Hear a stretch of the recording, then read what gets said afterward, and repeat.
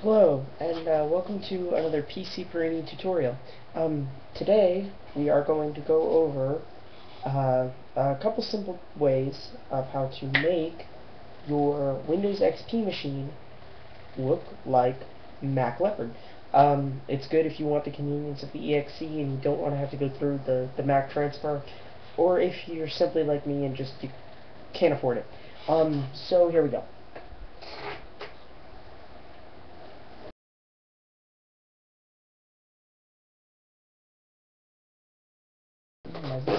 First off, we have the background. That's easy enough to get.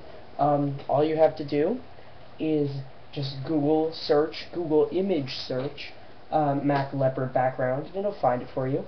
Then you go into, there we go, Properties, Desktop, Browse, find your file, and click OK. The next thing that you're going to do is you're going to want to install something called Transbar. It'll take you to a link where you can go, download, install, and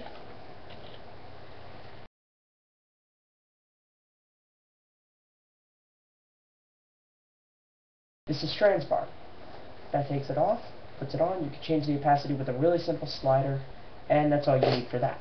Next thing you're going to want to do is install Google Desktop if you don't already have it installed. This is the Mac equivalent of Spotlight, or the PC equivalent of Spotlight, pardon me. I believe if you go to stylexp.com, you can find the theme that I'm using here, the start menu taskbar, and the metallic leopard look. If you go to stylexp, browse around there. The next thing you're going to want to do is you're going to want to install Chimera Virtual Desktops. This is the equivalent of Spaces. It doesn't look as nice as Spaces, but it's good. You can configure these to auto-send different programs to different spaces. I have all my image editing and viewing programs opening in space 2, because they take a lot of space. The next thing you're going to want to do is download RocketDock, which is a neat little program that I've done a video on once already. And through RocketDock, you're going to want to put everything on this dock, and then you're going to want to download a reflective icon patch. These can be found at DeviantArt, RocketDock, ObjectDock, or just by Googling it, you'll find a reflective icon pack, I'm sure. It'll give you a set of .png files. Those are image files that support transparencies. That's what's used on a Mac. Or on a dock, sorry. The next thing you're going to want to do is install the docklet, or dock plugin, called KK Menu, which lets you open up what are essentially stacks. If anyone's ever seen that, that's what stacks do. And then of course you're going to want to download the obvious, like iTunes for Windows, Firefox, Thunderbird are both good clients. iChat if you want to. I'm not sure if they make a Windows version. I use Miranda IM, which is just as good. iPhoto if you want. That's actually a cover for Picasa. I've got to get around to changing that.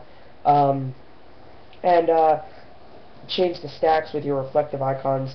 And one of the last things you're going to want to do is go into Dock Settings, Position, make sure it's on the bottom, etc. Go to General, minimize windows to the dock. So that happens. You minimize the window to the dock. From there you can go around messing with things. You can change the way stuff boots. If you're really good, go in and change registry files to make certain things happen. If you're wondering how to get rid of the trash icon, because that was a big problem when I first started with this, I use Tweak UI, which is a power tool from Microsoft. That's a good program. Go ahead and show you that.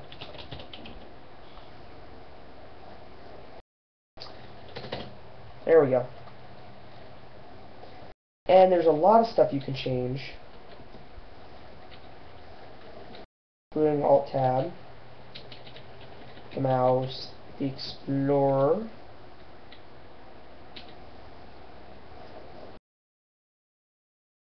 etc., etc., etc., almost ad infinitum. And it's a really good program. I